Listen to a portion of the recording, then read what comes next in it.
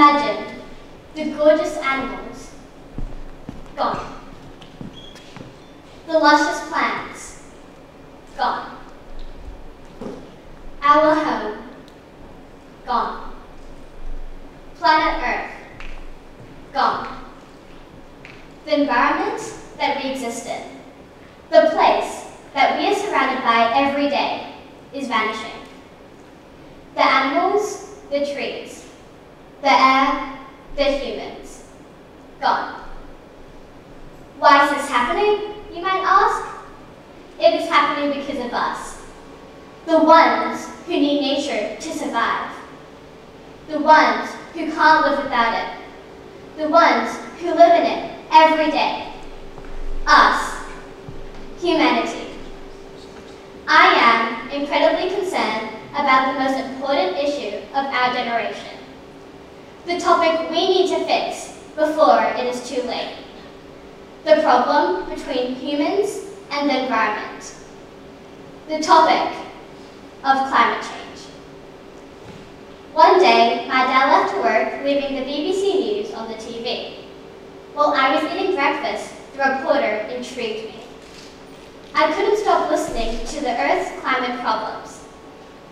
I listened very intensely, becoming more alarmed with every sentence. I learned about the Earth's temperature increasing, the sea levels rising, acid rain descending, and pollution intoxicating our cities. Even as a 12-year-old, I know how important climate change is and how we need to deal with it before it gets worse. We don't get a second chance with our planet. There are clear links between the rise in the human population and the advance of climate change as a cause of concern. The rise of climate change became more evident in the 20th and 21st century when human population increased rapidly from 1.2 billion in 1850 to 7.7 billion in 2019. One important factor that has contributed to climate change is the greenhouse effect. According to NASA, the greenhouse effect is when pollution causes an increase in the amount of heat and sunlight trapped in the Earth's atmosphere. This process occurs naturally. If it didn't, humans could not inhabit the Earth. The greenhouse effect is letting greenhouse gases absorb sunlight from space and capturing it, only to release it through the atmosphere to warm the Earth up. Without the naturally occurring greenhouse effect, Earth would just be an icy wasteland. Industrial activity, the release of naturally occurring methane gases, poor agriculture and farming practices, fishing, irrigation, littering, deforestation, just to name a few, contribute to greenhouse gas emissions. Carbon dioxide, methane, water vapor, and chlorofluorocarbons are the most abundant of these gases. Everyday activities such as creating items, littering, and even breathing contribute to these emissions. CFCs and halogen gases create a chemical reaction that results in the ozone layer molecules to break down. The ozone is a gas that contains a high consolidation in a thin layer of the atmosphere. This prevents a significant amount of sunlight to burn our planet. With these gases reflecting the sunlight in all directions of the Earth, it causes the ozone layer to deteriorate. Without the ozone's protection, the sun's ultraviolet rays have more ability to cascade on our planet and heat everything up. Although the sun does give everything life, it can also take it away. The extreme amount of sunlight reflecting through the atmosphere causes many natural disasters that can destroy cities and even countries. The 2004 Indian Ocean earthquake and tsunami was a massive destruction that affected 18 different countries, such as Sri Lanka, Malaysia, and Thailand. Climate change can also result in sea levels rising, as well as acid rain, which is rainfall agitated by pollution. This not only ruins human civilization, but also different species of animals and plants.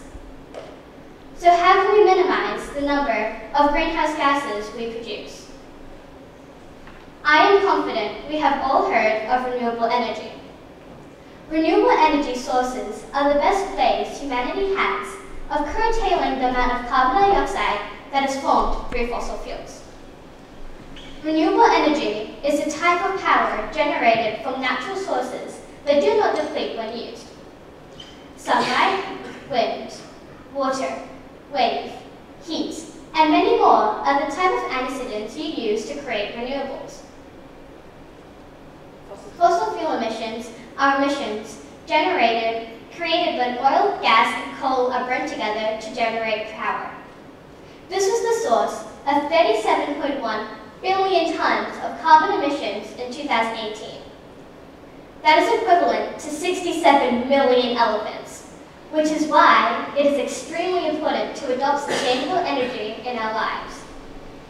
12 countries around the world have relied on renewable energy for more than 65% of their electricity. Kenya, for example, is a country with limited resources, and for most of its history had relied on other countries for electricity. The Kenyan government wanted to change this, so they invested heavily in geothermal and wind energy. If Kenya can switch their energy consumption from fossil fuels to renewables, then surely other nations with significant wealth and knowledge can do the same. Although sustainable energy is great for the Earth, it alone won't be enough to see the long-term decreases in emissions and stop the rapid rate of climate change. So what are some basic activities we could do to help decrease greenhouse gas emissions? Taking public transportation diminishes the amount of pollution caused by taking personal vehicles. By making use of our country's extremely efficient public transport system, we can slowly chip away at the 2 billion kilograms of carbon dioxide produced every year by cars. We can also add more greenery around the house. This not only helps minimize carbon dioxide, but provides us with our essential source of life, oxygen. And finally, we should always recycle. By keeping the terms reduce, reuse, and recycle at the back of our minds, we can cut down the amount of trash we make, find new uses for rubbish, and reuse raw materials. This helps minimize the greenhouse gases released through ocean pollution and landfills. Doing all of these basic activities does have a significant contribution to the decrease of climate change. These are all everyday activities we can do. But what are some unique ideas that scientists are working on? Little did I know that some of our water heat can actually be captured and converted into electricity. The City of London uses this technology to obtain energy during winter. This idea has also spread to train stations and other shopping centers such as the Mall of America. And here's an interesting fact. In 2014, Sweden's airport customs services confiscated over 184,000 gallons of illegal smuggled alcohol. They didn't want to waste it, so they converted it into biomass, which helped power over 1,000 trucks, buses, and trains. There are many other ways we can tap into our natural energy sources.